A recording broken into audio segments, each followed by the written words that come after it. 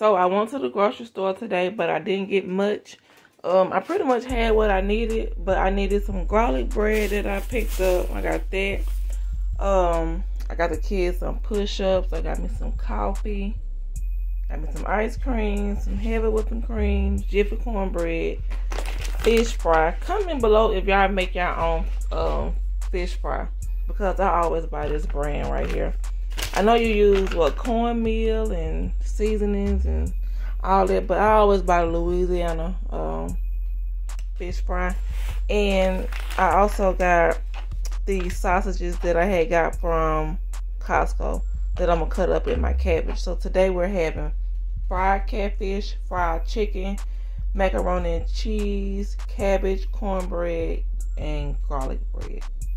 And I got my wings right here. I marinated these last night. And yeah, stay tuned for the cooking clip next. So I'm done cutting up my cabbage. I'm going to take it over here and rinse it off. I hope everybody rinse off their greens. They be so dirty. Cabbage greens be dirty, mustard, what else? Collard greens, all those greens be dirty. So I'm going to wash these off. So I like to add chicken stock to all my greens. I don't use water anymore. Do y'all use chicken stock to y'all greens? It adds so much flavor to it. Chicken stock. Let me show y'all. Okay, so my sausage is cooking. Now I'm gonna add my cabbage into it. Remember these sausages right here? I paid $20 for, I think, 7 sausages came in that pack from Costco. So hopefully it was worth it. They're organic beef sausage. So I seasoned my cabbage with seasoned salt, pepper, garlic powder, and total seasoning. And I'm going to add some vinegar. Why I'm adding vinegar, y'all, I don't even know. I just know my dad used vinegar in his greens, and every time he cook them, they be so delicious. So I'm trying to steal his recipe, even though he won't give it to me. So y'all know I like to make homemade macaroni and cheese. Right now I'm adding heavy whipping cream. And I'm gonna put my cheese, my macaroni. So right here for my Alfredo pasta, I like to make my own Alfredo sauce.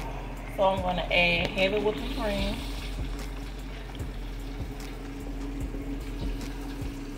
And then I'm gonna add some grated Parmesan cheese.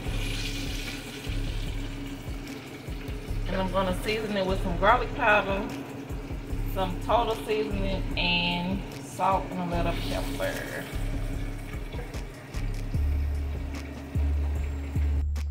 So I just made some habanero sweet heat wings. And remember, I got this sauce from Walmart, y'all.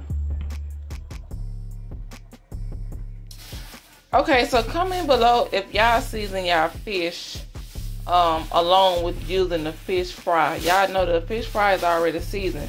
So my biggest fear is it's being too salty. So what I'm gonna do, I'm just gonna stick with the fish batter, and y'all let me know if y'all season it along with using the fish seasoning.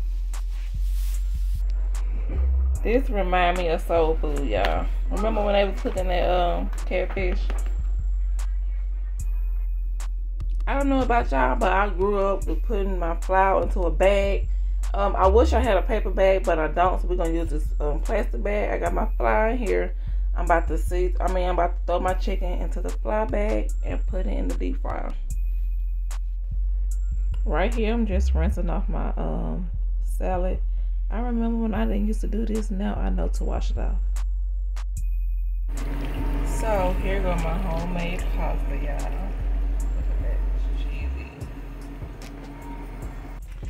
This is why I like the grocery shop, because I love to cook. So here y'all go. I got some cabbage greens with beef, smoked sausage, macaroni and cheese, fried chicken, Alfredo pasta, fried catfish. Got the salad. In my salad I got tomatoes, pickles, onions, cucumbers, cheese, lettuce. That's it. And then I got the sweet heat habanero wings, cornbread, and garlic bread. And sometimes I think I be cooking too much food, but hey, my kids love to eat. So there y'all go. Happy Sunday, y'all. And I'm tired. Bye.